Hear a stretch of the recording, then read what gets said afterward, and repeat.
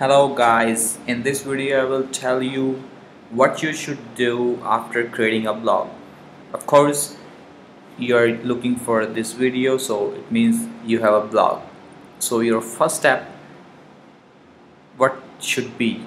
What do you think you want to do with your newly started blog? So the first thing would be going to the websites which are really very popular and submit your website on those websites and directories. So the first one of course is Google. Whenever you create your website, go ahead and go and submit your website on Google. Just type Google submit website and you will come up with this page of Google Search Console. Go to add property and check out my other videos on how you can add your new property on Google. Just add your property and Google will come to know that you have created some blog and he will start crawling your website. So the next thing that could be going to Bing Webmaster Tools and submit your website over there. Just go to Bing Webmasters, sign in there and submit your website same as Google. And third thing is creating your web page on Facebook. So submitting your page on Facebook can give you more and more recognition by sharing your page with your friends and family and other members.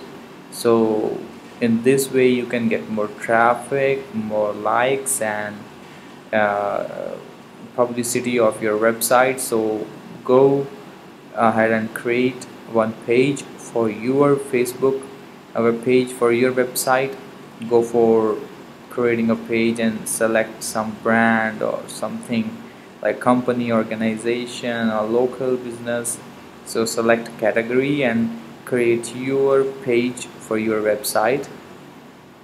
Then you can go to City Search, Yahoo, Pinterest, and this is very important, Google Analytics. Whenever you create a website, so you may you will always want to get a more traffic from search engines.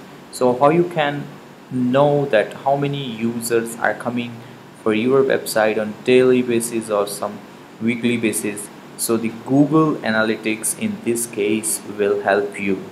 Just go ahead and click on Google Analytics, sign up over there and you will get a tracking code. If you are using WordPress, you can use Google Analytics plugin and add your tracking code there and then you sign up. So then you can check about the information or the number of users, the keywords that are being searched for your website, the number of users and everything about your website. So in this way you can come to know that what next steps you should take care so that you can increase the traffic for your blog. So this should be the first step that you must take care when you're creating a blog. So all the very best. Go and submit your website on Google Webmaster, Bing, Facebook and Google Analytics.